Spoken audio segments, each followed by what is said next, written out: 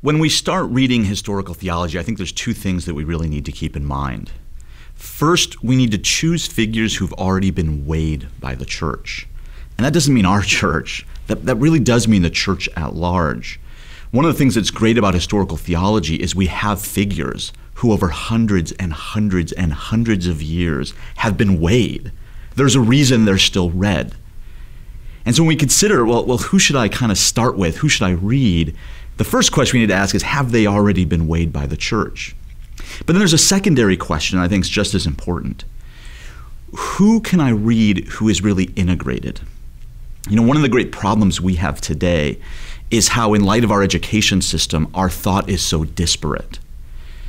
You know, we do biblical studies over here, we do theology over here, we do practical pastoral things over here, we do the Christian life over here. And you have all these figures doing little tiny things all over the place.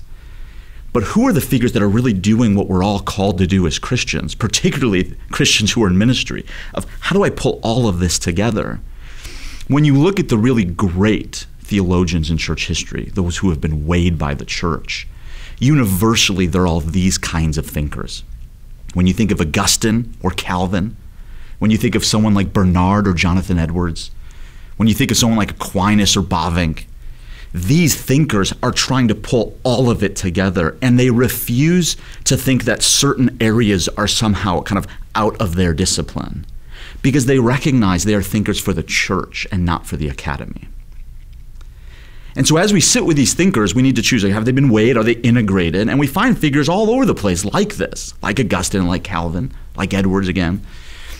And so the question really shouldn't be as much, well, is there a right place to start?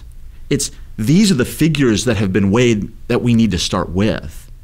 But now I actually have to read them well, and I have to read them carefully.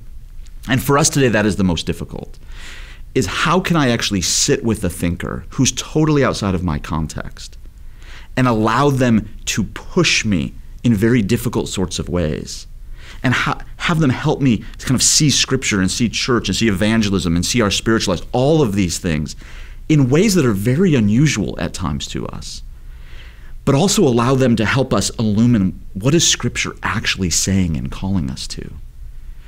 And so there isn't kind of a silver bullet, well, start here and everything will kind of become clear.